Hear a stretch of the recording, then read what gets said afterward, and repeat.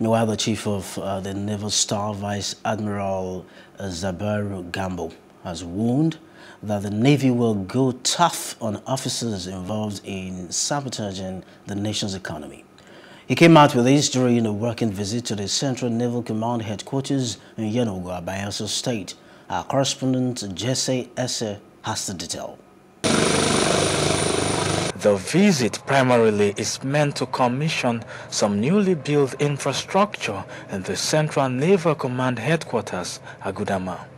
These include the Mars Island, a swimming pool, and Nigerian Navy Ship Sorrow Detention Center, amongst others. Upon arrival, the Chief of the Naval Staff, Vice Admiral Zubairu Gambo, is given a warm reception by senior officers of the command before proceeding to commission the projects. The glory of God and the benefits of mankind. Thank you.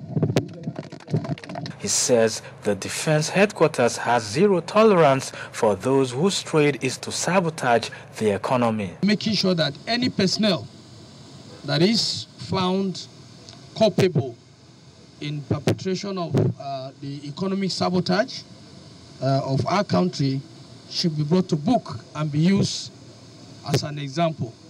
He is also pleased with the successes recorded by the Central Naval Command. So far so good. Central Naval Command has been doing very well in operations, as visible in the last few weeks. The arrests that have been undertaken, I've just briefed the FOC on the expectations of the naval headquarters and the defense headquarters.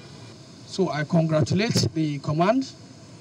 I congratulate Nesoro, I congratulate the Eastern Fleet because there was a good show last week at the Chief of Naval Staff annual sea inspection and the exercise quiet waters.